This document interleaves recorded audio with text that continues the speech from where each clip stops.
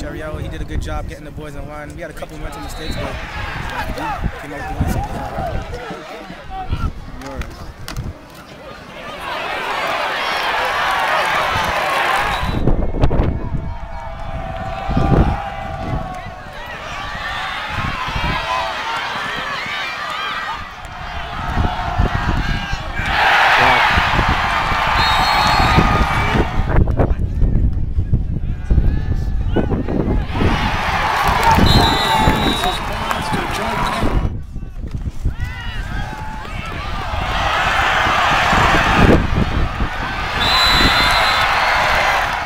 It was a 144 plays. Like, you look for the bend back, but I knew I was going to have it if I just smashed the head, so that's what I did.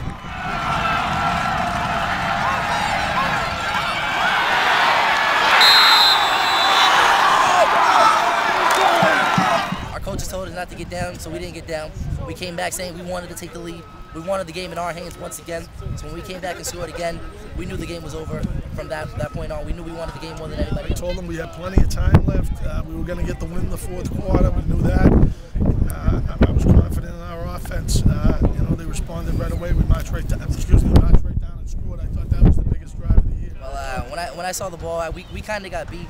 But then when I saw the ball in the air, I jumped for it, and then I was hoping that the defense would block, which they did. They made some big blocks around the whole thing. When I cut back from one side to the other, the defense made big blocks. And in the end, when I almost fell, Ronald Richard came with a block, and he just set it up for the touchdown. It was a big win. Like I said to the kids, we played with great emotion. We had a great week of practice. I was confident they were going to promote and play well. We lost our composure and our poise, our concentration a little bit, our focus. We made some mental mistakes, but we played hard. They'll be reading the paper Tuesday. They'll see we're number 2, Brockton number 1. Oh, definitely us. Man, there's nobody else better than us in the state. I'm not saying that no other team is bad. There's definitely good teams out there, but we definitely deserve the number 1 spot in the state.